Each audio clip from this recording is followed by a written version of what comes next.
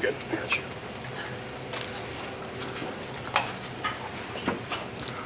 Tough game. What happened and how do you fix it? I mean, personally, I don't know. One day we talking about offense, next day we talking about defense. One game we talking about offense, next day we talking about defense. At the end of the day, we just got to play hard for 48 minutes. And I don't know. We talked about getting off to a good start. We talk about finishing the game. And we just got too many lapses right now. I don't know. I just wish things could get back how they used to be. It's a little embarrassing. It definitely don't got a smile on my face. Personally, I don't know. The grit and grind is fading away. That stamp was marked by the defensive end, and I can't say night in, night out we gritting and grinding. Mark says you guys are chasing your tail a lot on defense with that pick and roll, and as a guy who watches a ton of film, can you see something there that you can pick out as a reason why? I don't know. A lot of teams have been doing that to us. I mean, it ain't nothing we ain't saw before. It's it's all about sticking to the coverage, giving it your all, and holding your hat on the defensive end. All five guys believing and trusting each other and sticking together. And I can't say we've been doing that for 48 minutes. Tony, do you guys believe that you're on the level that you were last year? That you're on the level of? No, we not. I mean, it shows. I mean, we got beat by 50 before. We got beat by 30 twice at home. It shows. No, we not. We still got a lot to work on, a work in progress.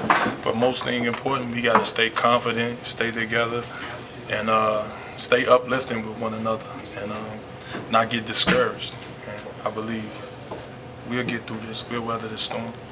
Tony, not the first time that the team has struggled early to start the season. What do you take from previous seasons where you get off to a bumpy start, but it picks up later on? I don't know. We say slow starts and things, this, that, and another. I don't know. We just every game is a game to improve, to get better, to fight to get better for those standards that we look at every day. But for the most part, we just got to take, what we saw in the previous game and try to fix it and have it carry over into the next game. But I don't know. I don't have the answers, honestly. I just know we're not competing for 48 minutes. In third quarters, you guys have been just crazy, way below your average defensively. You came out tonight and gave up 35 in that third quarter, and then shot a ton of threes. What's happening at halftime? Particularly at home, teams are going crazy on you guys in third quarters. You're right. I mean, your eyes don't lie. Teams are running us up and down the court, putting us in pick and roll. Like just to mimic what Mark said, and we just got to adapt. We got to get used to it. We can't cry about it. We got to adjust, and that's what we got to do. Adjust. Do you guys have the personnel to change with a 4-out team like that spreads you guys out and then runs that pick and roll? Because it seems like those are the teams that have given you especially some big problems. Well, we got enough guys on the team that we could make subs for and counter for anything. So I believe we got enough talent on this roster to adjust to anything.